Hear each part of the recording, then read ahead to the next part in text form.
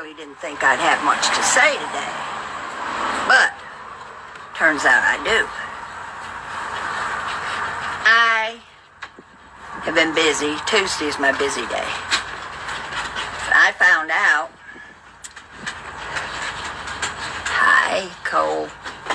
I found out through a couple of my devoted followers, because I have totally unsubscribed from all the bottom feeders, and I gave them that name, and they know who they are, and there's about 16 or 20, maybe 1,000 that watch, but all they do is cut each other down day after day, week after week. And I've been unsubscribed for a while. But two of my devoted followers sent me some information. It seems that Lauren is raising up out of the bottom feeder swamp that spawned her in the first place. She's back. She's back to the bottom feeders, trying to rally what trash there is to her aid, because thanks to us, she's been exposed for what she is and who she is. And she's right where she belongs, in the bottom feeders, because every one of them, at least 98%, have called a cop more than once, posted pictures of family and children more than once, called jobs, emailed jobs more than once. Every one of these creators, every single one of them has done or still is doing the very despicable, unforgiving shit that Lauren is known for. She came from this community, and she's back in this community, because I was sent screenshots and all the people in her chats that didn't know where she was until she got exposed, because she disappeared. But she came from the bowels of this messy bunch of fucking females. They're all that way. They all sit up there and try to justify why they did it. Either somebody asked them to. Nobody can ask me a fucking thing. They can ask, but I will not call a cop. I will not call a job. I will not call CPS. The only thing I might do something about, and I would have to have 100% proof, is animal abuse. That's the only thing I might get involved in. And believe me, it wouldn't be somebody saying, hey, Terry, could you do this for me? I don't do that shit. I have to see it with my own eyes and know it's proof. So Lauren is making a comeback of sorts in the bottom feeder pit. And these women were so pathetic. I couldn't watch it. But I saw these pathetic females. They don't even know who MobTube is. They have no idea. They don't know who Durkee is. They don't know who anybody is, but they're all trying to get involved. So be on the lookout in your chats for the bottom feeders. Not that I think they could do anything to you guys, because you're a lot sharper than the women are. Let's just face it. Females are gossipy and believe everything you tell them. So anyway, I was glad that my two devoted followers let me know about this information. I had no idea she would make a comeback. And some of her wrenches in there were people that have disappeared too. So they've all been together doing their things against you guys. Their stupid little cop calling, snitching ways that they always have. And I'm going to have to let Hyena do a blessing today, because the last times I was on here, she didn't get to do a blessing. And I don't believe in prayers and that stuff myself. But I do think this Pekingese might have something special going on for her. And a lot of the ladies like to see Hyena do a blessing, and I've been leaving her out of it. I've been distracted because I've been selling puppies. I know, I see you. Hyena, come here, baby. You ready? Come here, over here on this side. Get over here. Okay. This is the one and only Hyena, and I've seen some of these ridiculous bottom feeders pick a dog up. Just because you pick a dog up, it's not Hyena by any stretch. She's a psychic. She told me 3 years ago the bottom feeders were never going to change. She was absolutely right. They're even more pathetic now, because in the beginning there was only 3 of them that had channels, and now they all have channels. So they can go on all day long and just bash each other. It's kind of funny. It's kind of ironic. And how here's Lauren back where she started. Right back where she started. And I think it's wonderful. Because half of the people that were in her chat couldn't stand her because she'd done some shit to them. I think I'm the only one that was never scared of her. Okay, you want to do a blessing? Hyena, is it too hot? Hey, amen. No, I don't want kisses. Amen. Hyena, no blessings today? Don't look like she's going to do one, people. Hyena, amen. Come on, do it. Come on, amen. Amen. Come on. Hyena. Come. Put your foot up. Give me your foot. Not your head. Your foot. I don't think she wants to do it, people. It's too hot. No blessings today. Just advice. Watch out for the bottom feeders. And I'm going to tell you a little... I'm not much of a mob. I mean, I love the mob, and I love everything about them, but the closest I ever came to being close to a real mob guy, I think was a real mob guy. I worked for a cheese plant in New York called Polio Dairy. I don't know if any of you people remember it, because it was a long time ago, and I'm older than all of you by about 20 years, so it had a parrot on it, and it was spelled Polly, P-O-L-L-Y-O, Polio. And the guy that owned it was called Joe Polio. And the people that I worked for were Tony Russo, his two sons, Joe and John, and his daughter, Terry, worked in the payroll section. And they made the best mozzarella and ricotta cheese you've ever ate in your life. In fact, the ricotta place had these steel curtains. You couldn't even go in there. It was all, they were afraid that Kraft would catch them making their cheese or something. But anyway, about twice a year, Joe Polio, the owner, would come through there, and he always wore a Al Capone looking hat and a big cigar. And that was about the time Jimmy Hoffa disappeared, so we always thought Hoffa was buried somewhere in those salt in the brine pits. That's what we used to joke about, that they were coming down to make sure he was still buried where he belonged. And we had to work 7 days a week because cows give milk 7 days a week. So a lot of us would wind up working Christmas or Easter or something, and Tony would always come out there with us and buy us pizzas and sit with us because he felt guilty making people work on the holidays. I was in the Teamsters Union. I still am. And they had a big Teamsters Christmas party where no wives or husbands were allowed. It was just the members. And then Polio had a Christmas party for the whole family.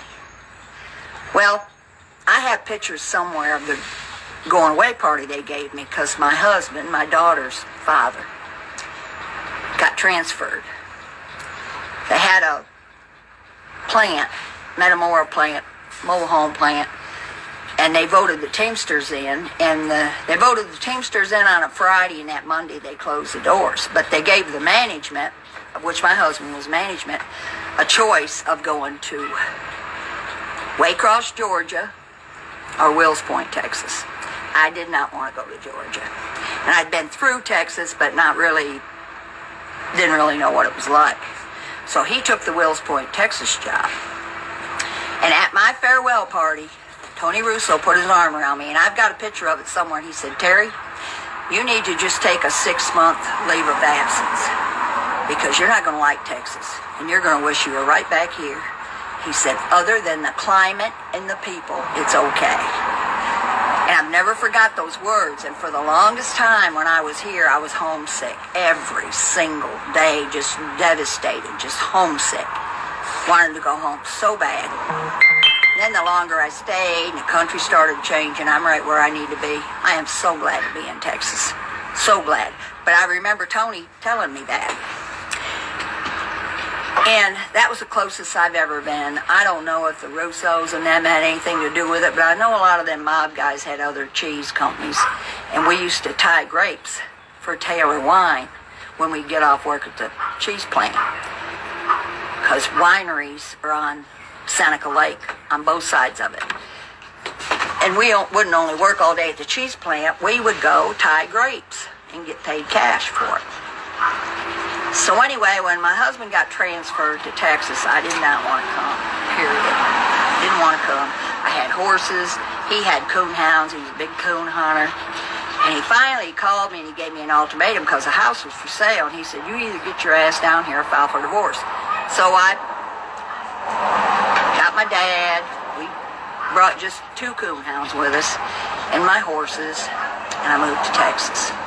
Been here ever since. That was in 77. And we didn't stay together 2 years. We broke up, and he's got houses all over the place. He still comes down here and sees his daughter. But I can remember my dad being in front of me. And he had some hard cider. Well, I don't know if any of you know, but when I first moved to Texas, it was dry. You had to drive 40 miles to buy a beer. It was the middle of the Bible Belt. You could not buy any alcohol anywhere. Well, the minute my dad and me hit Texas at this woman's house that my husband had rented, the first thing he said was, where can I get some beer in this state? We had to drive 32 miles to get some beer. And he hung around for a while, and the way they talk, they call ponds, tanks. Look at that tank outside. I'd be looking for a butane tank or something, and it was a water. They call water tanks. They didn't like Yankees at all, period. Hated them. I was a Buffalo Bill fan. There's only one thing they hated worse than Yankees, and that was the Buffalo Bill person, because they're all cowboy fan here, and on top of everything else, the Bills lost 4 Super Bowls, and I quit watching football after that. That broke my heart. And I'm trying to be a cheerleader for them, and they can't even win a Super Bowl. It was devastating. So anyway, I acclimated, and I love it where I am, and I got married 4 more times since I've been here.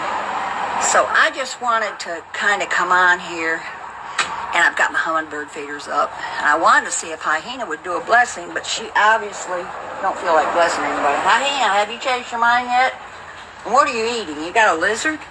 Come here.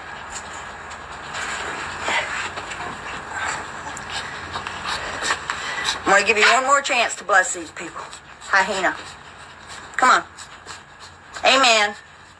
It's too hot, people. She's not going to do it. Or she doesn't feel that anybody deserves it. One or the other. And I don't know where. You're going to do a blessing. Huh? Hyena. You going to do a blessing? No blessings, people. Sorry. She's not a phony. She's like me. She says what she feels. I am going to take this little camera off of here. I just want to tell everybody that Lauren is making a comeback in the bottom feeder pit. The one she came out of, she's back. She's rallying all the cop calling, CPS calling, job calling women that she had before. So it should be fun. I am going to show you my hummingbird feeders. If I can see them, I can see what I'm doing. There's my hummingbird feeders. I hung them up. And I've got some more flowers too.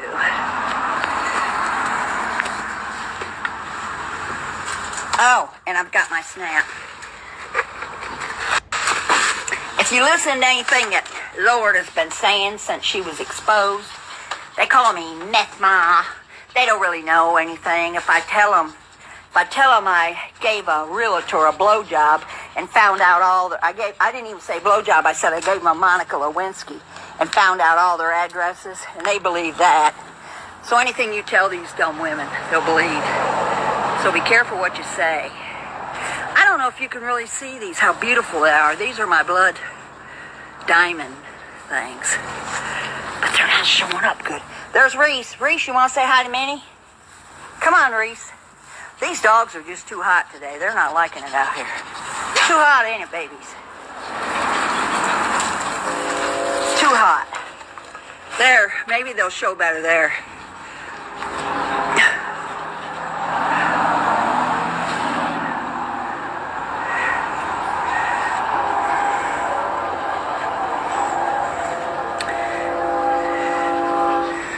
Hyena, Picasso, Reese. They're too hot to even act bad. Their tongues are hanging out, and I am going to get them back in the air condition. But first, I have to pay a tribute to Durkee, who these bottom feeders know nothing about. They don't know who Durkee is. They're idiots. Okay, I'm gonna shake my pills. Durkee and the PK Mafia. This is for you. And I put my snap in my drink. And if anybody needs any addresses on anybody, I give Monica Lewinsky's to realtors, and I find out people's addresses. And I also have a judge on speed dial and several cops. So this is not much of a live, and I didn't really feel like doing one because I still got to go places when I get off of here. I just wanted to rush one in so I could do my Tuesday with Terry. But watch out for the bottom feeders, guys. You'll know them because you'll have never seen them before, and they'll come in there sad fishing or talking about me. One or the other, but you already know everything about me. They don't have a thing on me, and it's killing them. It's absolutely killing them. So, arrivederci and ciao. And my devoted followers, you know who you are. Keep me posted, because I really don't want to watch any of those women. It's easier if you just do it. Send me the important stuff.